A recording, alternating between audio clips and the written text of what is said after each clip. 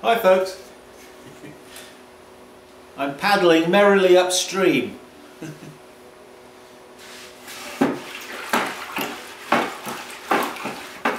Thanks for joining us. Let me just show you what I'm doing here. I'm doing a sort of having a bit of a bitty time. I'm kind of trying to pack the kiln, and I've got lots of things going on, as one does when you're trying to pack the kiln. So in this bucket here, this is it's a Chino glaze actually, this, and I'm in the process of dipping these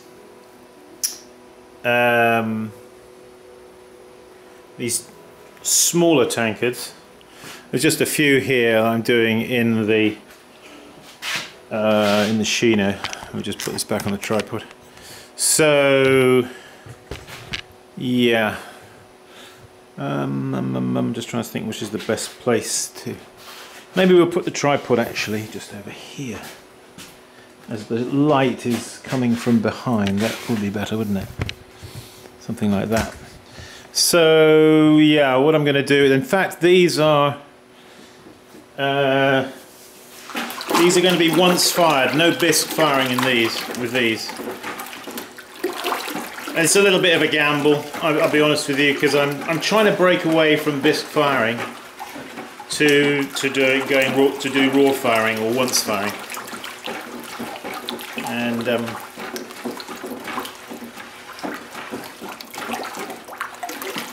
so let's give that a good stir. Like that. Hey Chino, what's up? Hey Chino, we're dipping you in the glaze because we're putting the Chino glaze on here. I'll be honest with you, Chino glazes is not something that I know a lot about. It's a sort of mysterious glazes, and I've not really had enough experience with them. All I do know is that one can use them to raw glaze because they have quite a lot of clay in them. So these tankards, as you can see, they're not even dry yet. You can see they're beginning to dry. So I tend to dip these when they're from leather hard to dry, somewhere in between. So let's do one. I'll show you how I do it. All I'm doing with these is I'm just dipping them on the inside and just over the lip here to there, and then the handle. Okay, and then these have had a white slip, a porcelainous white slip, which is porcelain clay and 15% feldspar, just loosely brushed up the outside. I will in fact be putting an iron oxide kind of decoration over these white patches here, and then be lightly spraying with wood ash, and then they'll be straight in the kiln. No bisque. Okay, here goes. So just pour in about half like that, swirl it around. Okay, wind your wrist up like that, pour it out and turn your wrist at the same time. Okay, and you'll cover the inside. Now, let's see if we get in the picture. I don't know if I can show this to you. Often when I'm glazing, you know, you're going to dip something down in the glaze and you want it to be approximately level. How do you do that? Well, first of all, you take it down and just touch it until you see the glaze. It kind of, and put it down, hold it a second or two, bring it up, and now dip the handle like that. That should be straight. Approximately. Yeah, well, it's okay. If it isn't 100%, don't sweat about it. Okay, I'll do another. So this, because it's got a lot of clay in it, the shrinkage rate of the glaze, it'll shrink along with the clay. The clay body, you see. So you don't get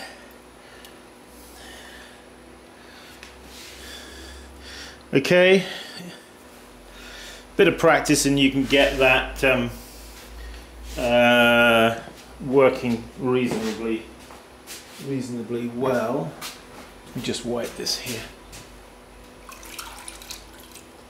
Yeah, I am so tired of bisque firing that I just want to abandon the project altogether and just go over to raw glazing, because I can get much more continuity in the work. This is what I'm finding. I'm finding I'm getting bogged down with the glaze, you know, all the different processes. All I want to do is make the pots. All right. Oops. Make the pots and then get them. Oh, hang on a minute. I've got some music playing in the background there. I'm just gonna turn that off, just in case it's coming out on the video. I don't know, YouTube, they get particular about, oh, you haven't had permission from the owners or something. Never mind. So let's do another one. Yeah. So it's exciting, isn't it? But you see, I've got to all my glazes, most of my glazes, are all really designed for bisque fire. So I've got to step away from all that and take a walk on the wild side. Yeah. So here now I'm going to get some iron oxide with my brushes and do some simple motifs, decorations. And then they'll all have to be thoroughly dried out, of course, and then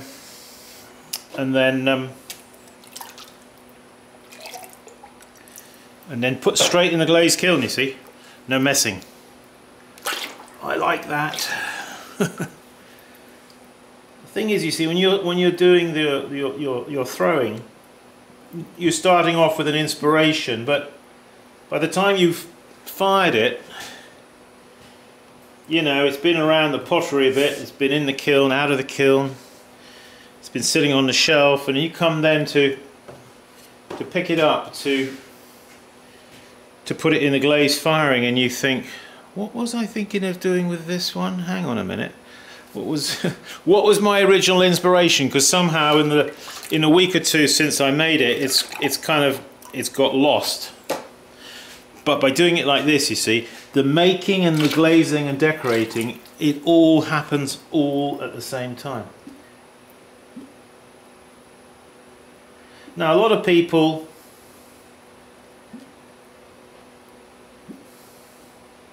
don't know that you can actually do this raw glaze, raw fire, once fire.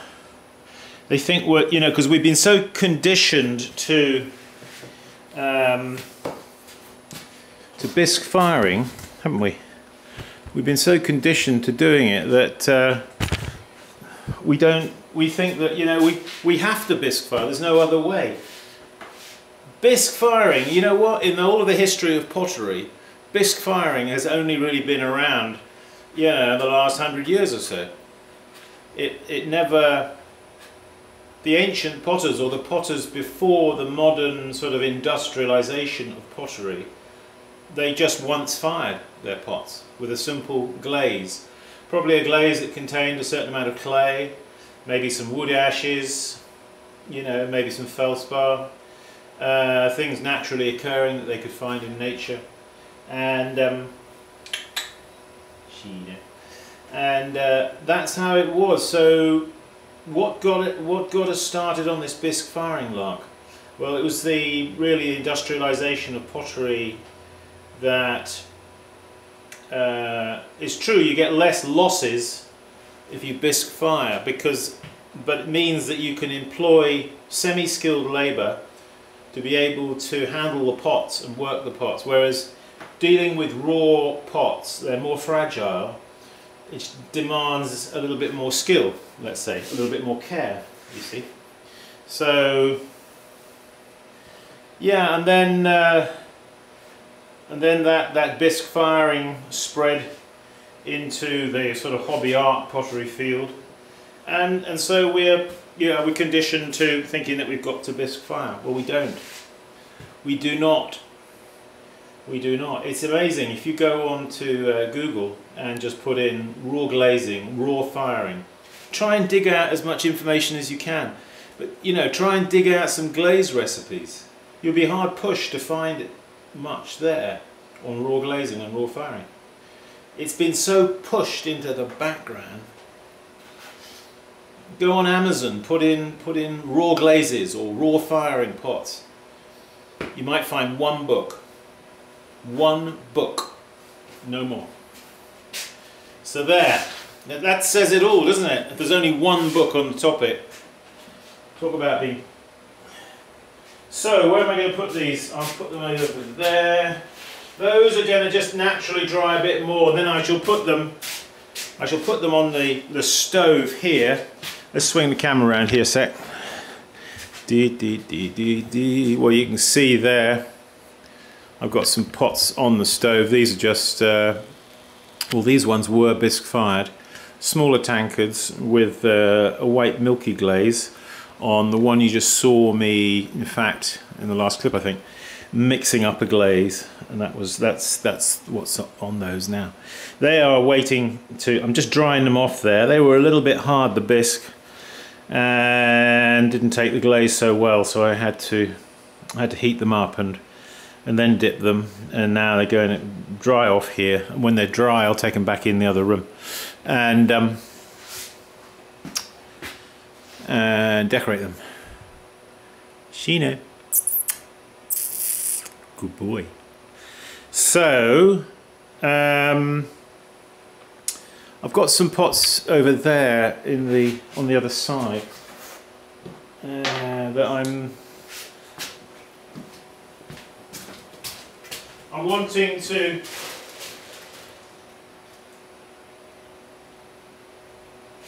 we'll just take one of these. I want to do some impressions here.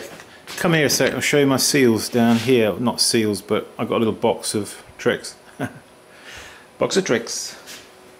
Yeah, these are all just show you these quickly. And these are all the ones that you can make up. Oh, hang on, let's pull the camera back a bit. Make up yourself. You see, there's little wheels here that you can impress into the clay. You see, with different patterns on.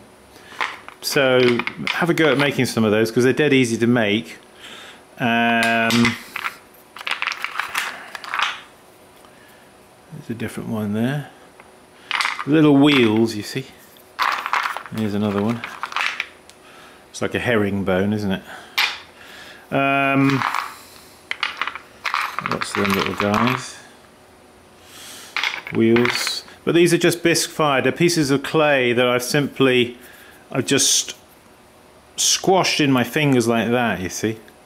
And then I've made a pattern on one side, and that will make a nice impression, you see.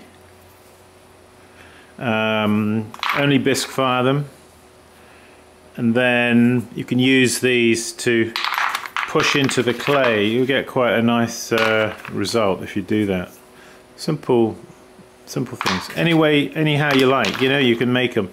Here's one that's rolled out piece of clay that is, you can see how that's done, can't you? And that makes like a sort of spiral. Another one there. So these are, so let's put that down a sec. Here's you know what that is, don't you? That's a walnut shell, and you can see the inner part of the shell there. Well, I made this, you see, from one of those, then hot glued a piece of stick on the back, so I can use that to impress into the clay. You get a sort of that kind of shape. I had to shave it down, grind it down a bit around the outside here, as you can see, to get that. But have a go at making those. And anything else that you find out there that inspires you, you know, just take a piece of clay and is that focus? Focus. So what I wanted to quickly do was, yeah, with these guys. Hang on a sec. Take a sip of brew.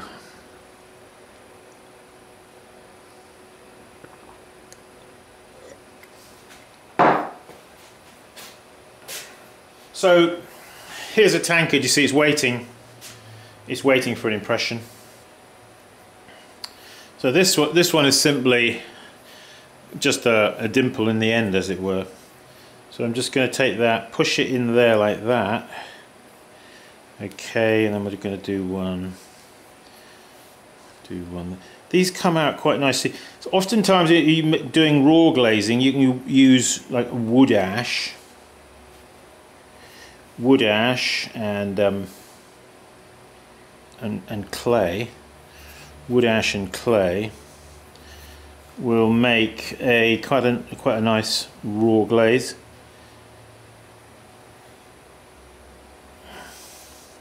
And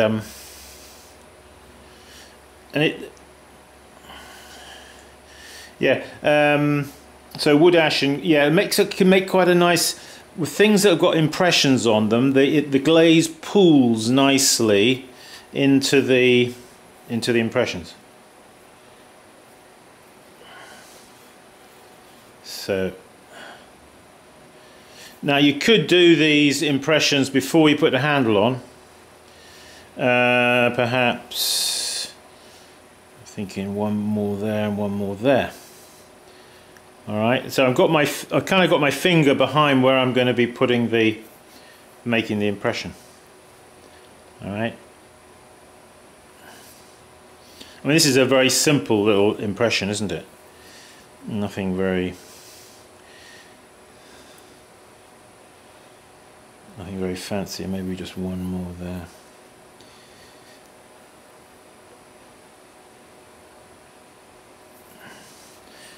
All right. So that'll give a simple. See, always allow always allow the kiln and the glaze and the clay to show itself. Don't feel you've got to do everything right now. Allow space, allow a little room, a little elbow room for the glaze to do its own thing, for the decoration to do its own thing, for the clay body to express itself. All right, it's just maybe a thought, but could be a good one. I heard it from somebody. All right, so imagine now, just bear in mind when you're doing impressions in clay on the side of a pot, all right, if you take something like that, all right, and try and push it in the side, you may get an impression, but you may crunch in the side of the pot at the same time. All right, just remember, the smaller the seal or the impression that you're putting in, the deeper it will go into the clay. All right, and the better the impression will be. The larger the surface area of the impression tool that you're going to apply to the clay, the less of a good impression you're going to get, and it's also possibly going to damage the side of the pot. See, that's why I haven't done. Maybe I should make up we could try one like that. Maybe we should just try one and demonstrate it, even if we crunch it. Wait a minute, what about that little guy? That's sort of like, yeah, just some grasses or something from nature. Well, this is actually, now this one's got no handle on it at all, you see. All right, so maybe let's just see what we can do with this one. So we'll start, say, there. I've got my finger behind that. See, can you see that? Yeah.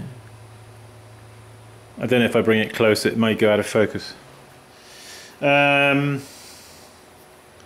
So we'll do that one again down there. You see, now that has demonstrated what it's pushed in, but it hasn't given me. It's made a rather an indentation, hasn't it? But it hasn't given me actually a good impression, and that's going to be difficult now to. At the top here, you see, I can get my finger inside. I can put that there like that.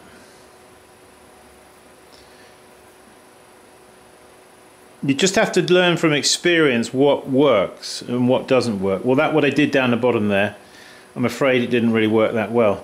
And I can't quite reach down with my finger to get my finger behind it.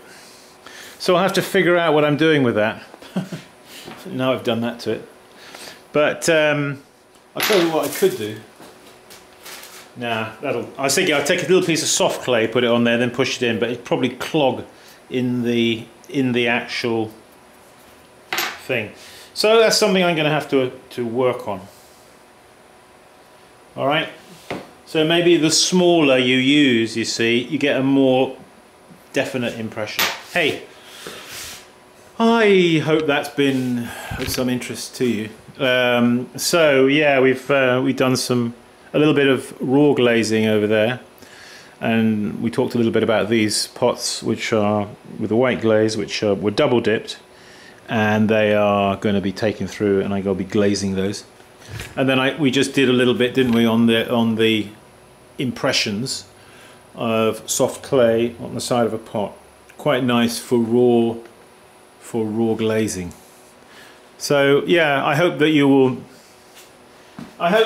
join me on this journey of raw glazing. Let's do it together. I think we'll learn a lot, and we could share glaze recipes and things, couldn't we? A very simple glaze, which can be used as a raw glaze, it is 50% ball clay and 50% wood ash. Just 2 ingredients, and it can make quite a nice glaze. Anyway, I hope that's of interest to you. Please visit my website, simonleachpottery.com. As I've said in all my previous videos, treadle wheels I'm taking orders for. If anybody's interested, let me know, write to me. Workshops, go to my website, simonleachpottery.com, go to the workshops page. You'll see their dates. Pick a date that interests you and write to me to see if it's available. Don't just send me the money without first inquiring. Skype, if that interests you, Skype at the wheel, wheelhead to wheelhead. You can also, occasionally you'll find me doing on my Facebook page a live Facebook post. I just did one recently. I was making on the wheel, throwing. So yeah, that's kind of interesting. You get people tuning in from around the world, and that's kind of, yeah, it's good. It's all good. It's all educational, and it's good promoting exchange of ideas, etc., which is what it's all about. No secrets. We need to be open books, don't we? At least I think we do. Well, thanks a lot for watching, folks. Take care, and I'll see you in the next video. Bye bye.